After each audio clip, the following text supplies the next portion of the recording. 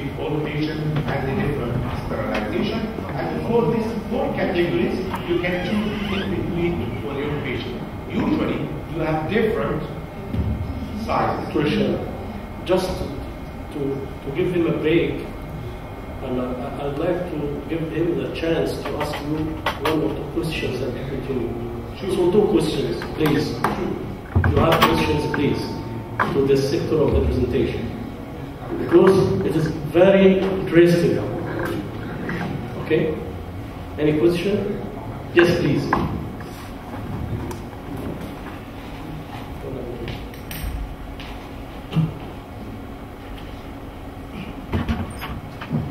Merci, professeur, pour la présentation. Ma question se résume sur le choix du filtre dialyseur. Par rapport au choix, on a remarqué qu'il y a beaucoup d'éléments à contrôler. Surtout, il y a des dialyseurs où on remarque que ça coagule vite. Il y a des dialyseurs où l'infirmier, au début, quand il prépare la machine, il y a l'air qui part, qui arrive à éliminer l'air dans le circuit rapidement, alors qu'il y a des dialyseurs où il prend du temps pour éliminer l'air dans le circuit. Et je voudrais avoir une idée par rapport au choix, comment faire pour éviter ces gens, surtout le temps que l'infirmier perd pour mettre le système en marche par rapport à l'élimination de l'air dans le circuit et aussi pour la coagulation avant je choisis. Donc, oui, ça.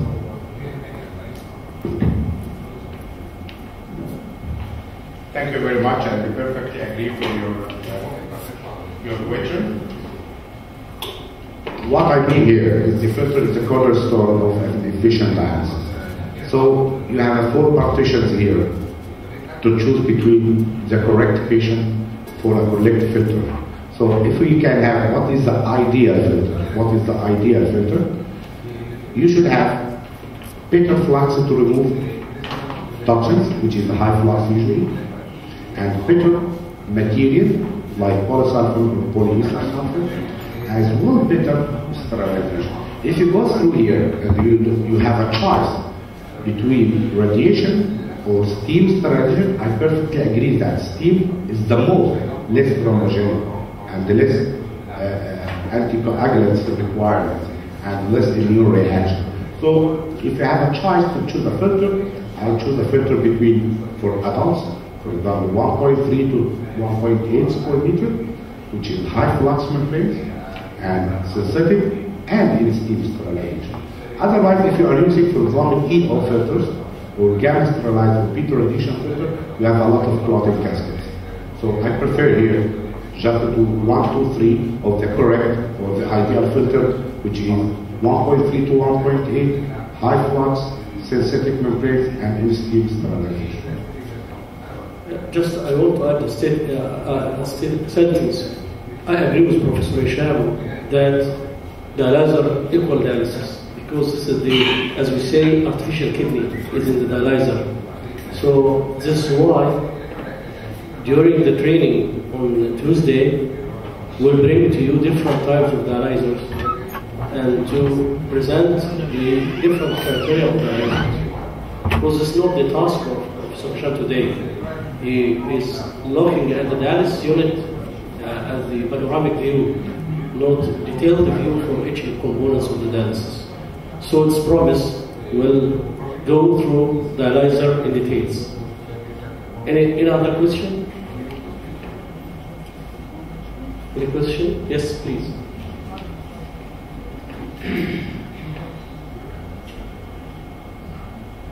Thank you, Prof, for the presentation.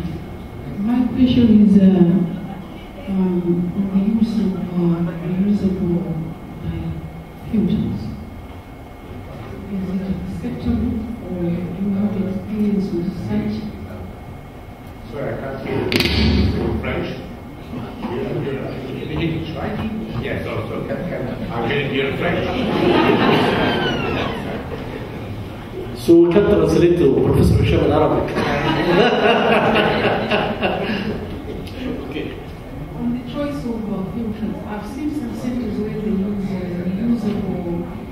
some countries, yes, and in particular in Far East, yes. Yes. Cost. What is Latin America as well. Yes, what is your take on that? Because you're looking at the efficiency level and the whole business. I don't like reusing process because more or less cost of filter is around 7 lakh and €8 for the USD. For the whole cost is not as much cost, but if you are reusing filter, you have a lot of troubles. So I don't recommend that to be cost effective. Don't go for reusing. And here we abandon the reuse all through our career since a long time, since Professor Samir, more than 30 years, 40 years now in the dialysis.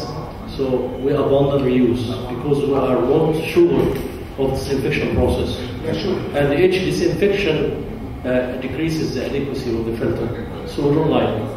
And especially the cost of dialyzer after the availability of dialyzer everywhere. It is very nice to go without. Yeah, there is almost a lot of outbreaks of infection, hepatitis, transmission, HIV, and as well as we're looking for the cost. It isn't a cost effective. The last question is. Thank you very much, Professor. My question is about using the machine. You said one machine should serve at least 6 patients per day, and we are doing that for the country.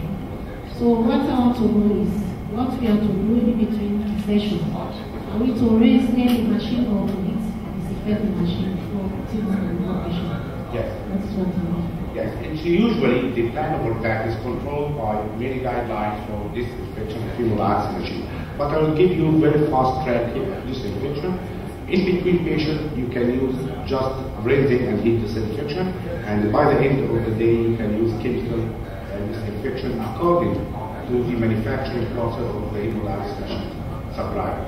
So, in between patients, you have to do internally heat disinfection. Finally, by the end of the day, we do chemical disinfection, and you should take very important issues, the surfaces, outer surface of the machine is important, but much more important than internal circuit because it has a lot of blood and bacteria and viruses, so we have to do cleaning regularly between just to remove any other bacteria or virus that will be on the surface of the hemodialysis machine.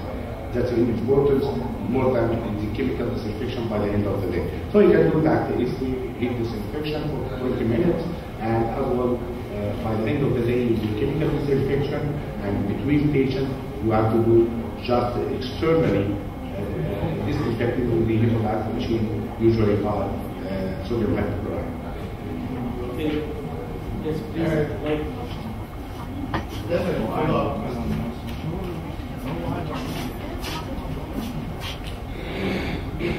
Professor, thank you very much. Let's pull up the reusable cost effectiveness. If you are thinking about individualized patient centered, one patient the same dialyzer is used for that person, same blood person and dialyzer reusable. What is it? What's the problem? So You are not doing cross. You are challenging the dogma of reuse. Yes. You agree about reuse. Yeah, use. Yeah, everything we use.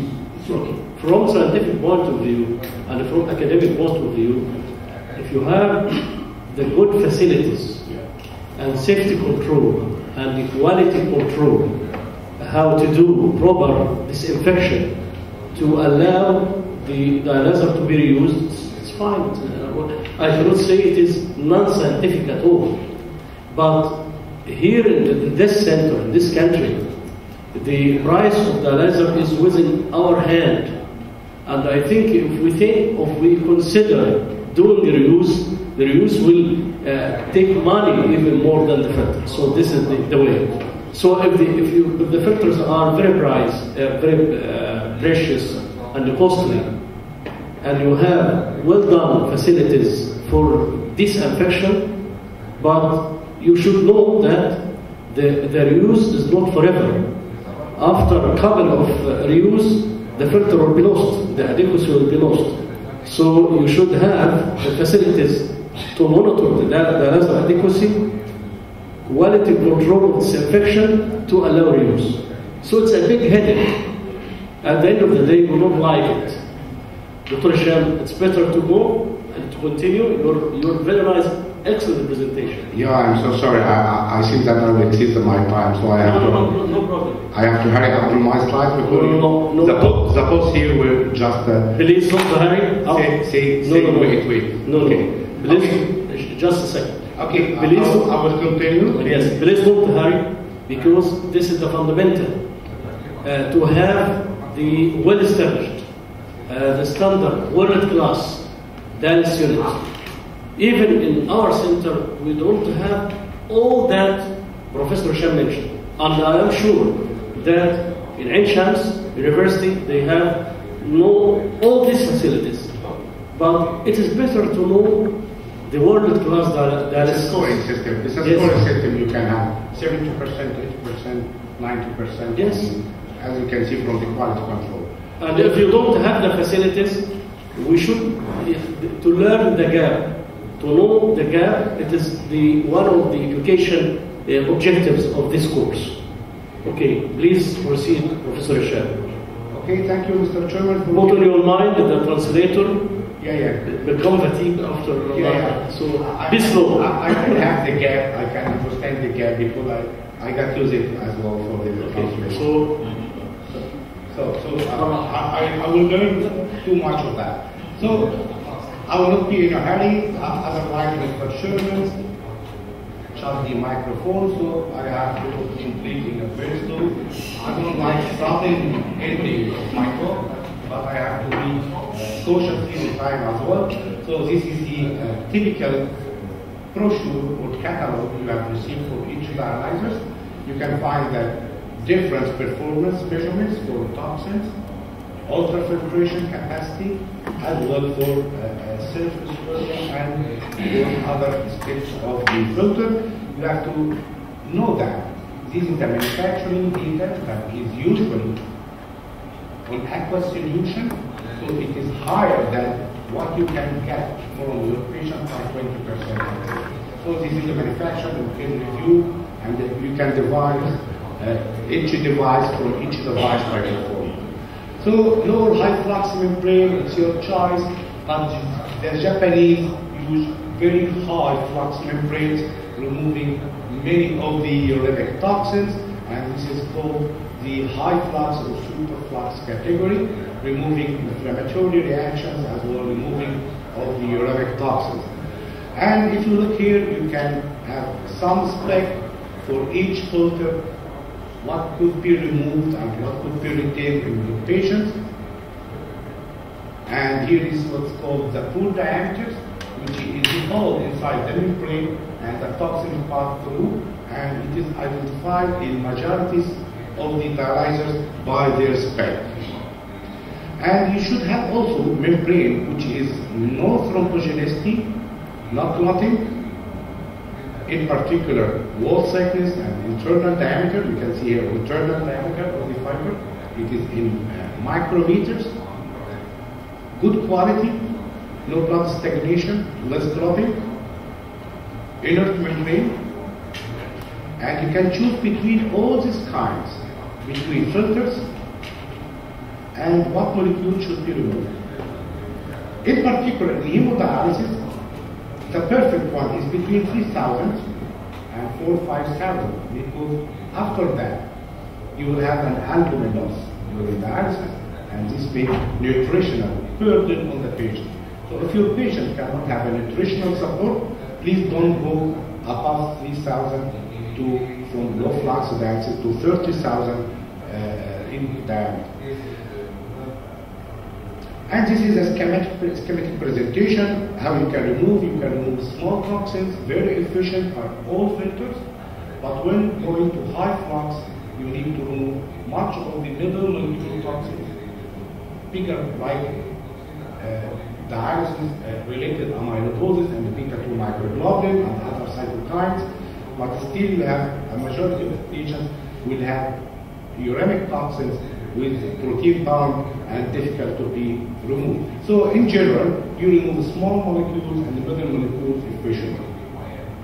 And if you are going to do HDF, I will not talk about HDF because it's very specific, but you need a very good vascular axis, you need a very quite high vascular axis, otherwise don't proceed for this specific hemodialysis surgery.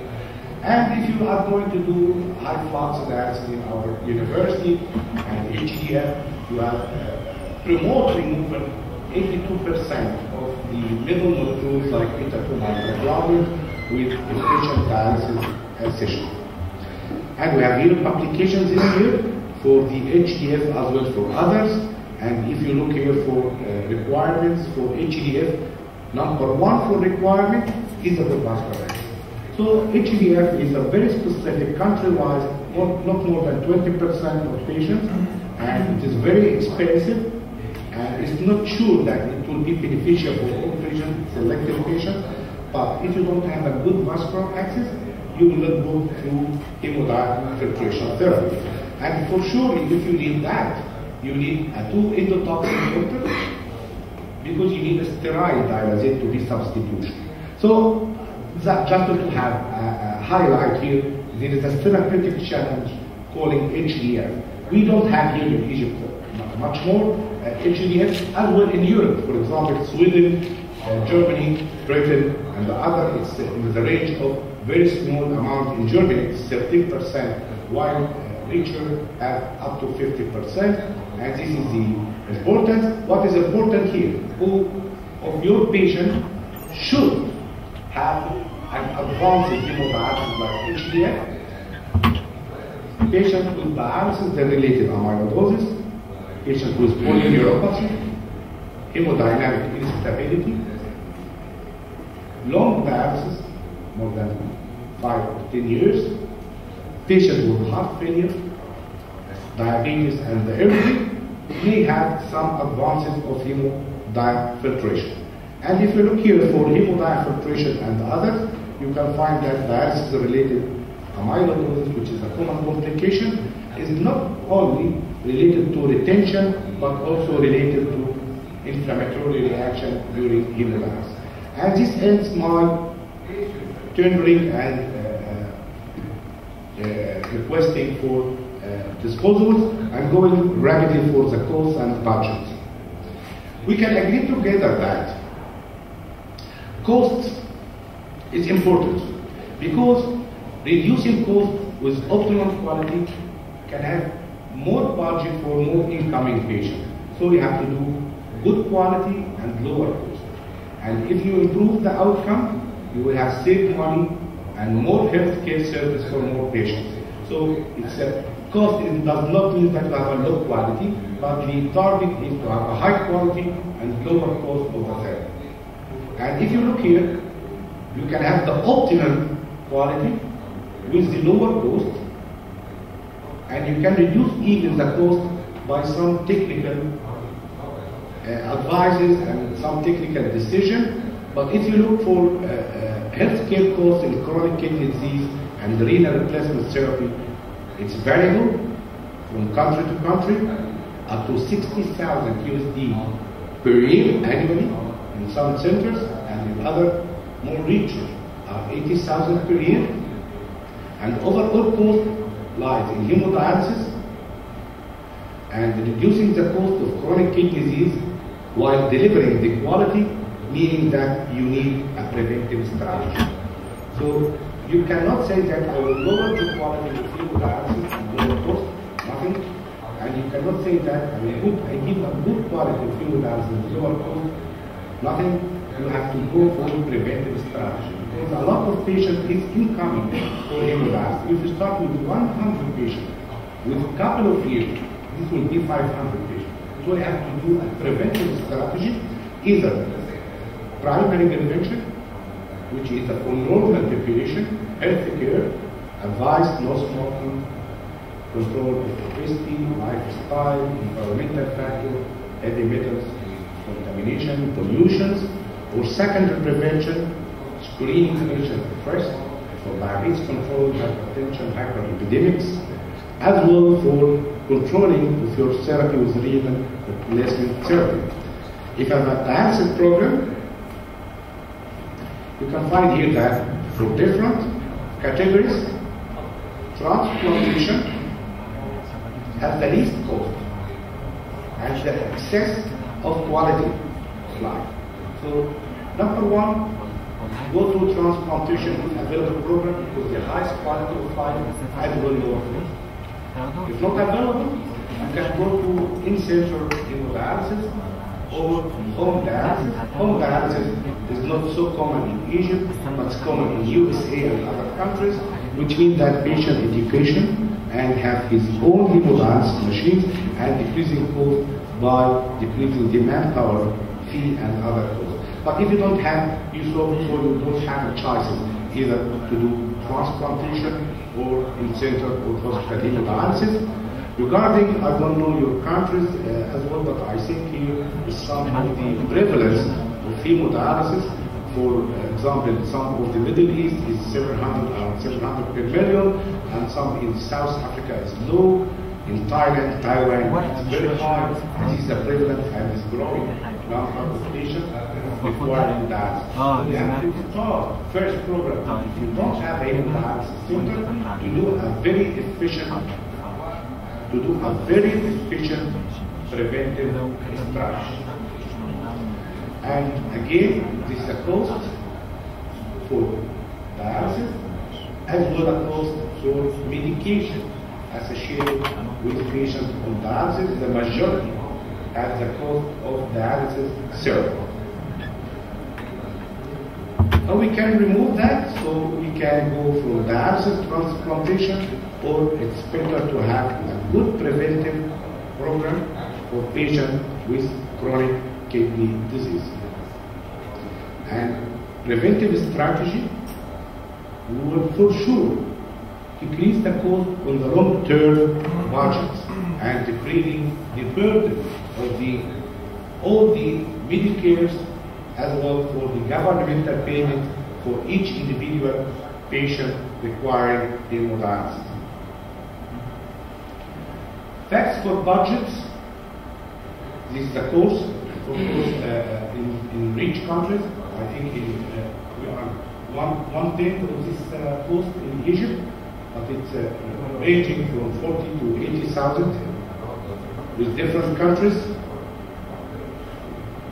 And financial reimbursement issue has been identified as the most important non-medical factors in dialysis modality selection and quality. If you pay much, usually you have an advantage to have a good or better hemodialysis. For costs, this is the 4 categories of costs during the sessions, during dialysis, which is the direct medical cost, salaries, disposables, capital costs of equipment, machines, medications, hospitalization. And we have direct non-medical costs like buildings, electricity, taxes, facility utilities, and overhead. We have tangible or minority, which is cost associated with drugs for pain, suffering, and impairment.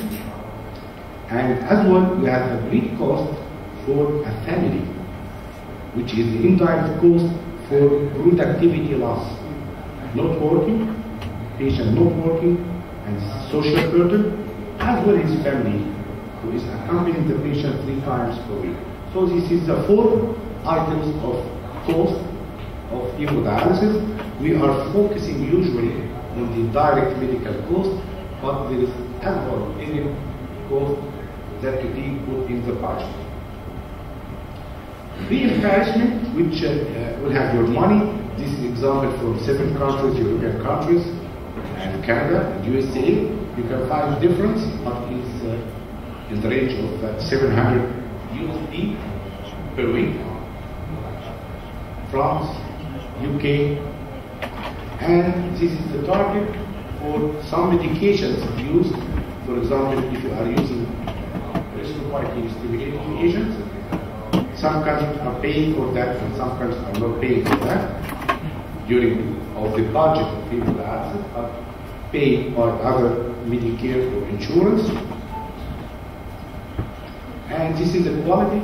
So reimbursement adjustment for alternative non-standard strategies or specific patient group. If you are using special high flux membrane, you will not pay for that. If you are using online hemodiafiltration, you will not pay for that in the majority of countries. So it is a standard if you are using vaccination. Some patients with HIV or hepatitis C, some countries pay more or not. It depends on each country local regulation. But in general, in all countries, developed countries, they are paying for the service of hemodialysis. They are paying for that, and the payment depends on what's called GDP, or the gross domestic product, which is the income of the population on such country.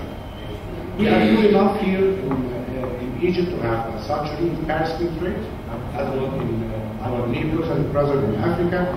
So we have to do more dialysis with lower reimbursements, and the reimbursement rate here is usually come from the fee of doctors and nurses, lower than in developed countries. So going rapidly for the clinical performance, and there is a difference between clinical performance guide and clinical performance measurements. What is that?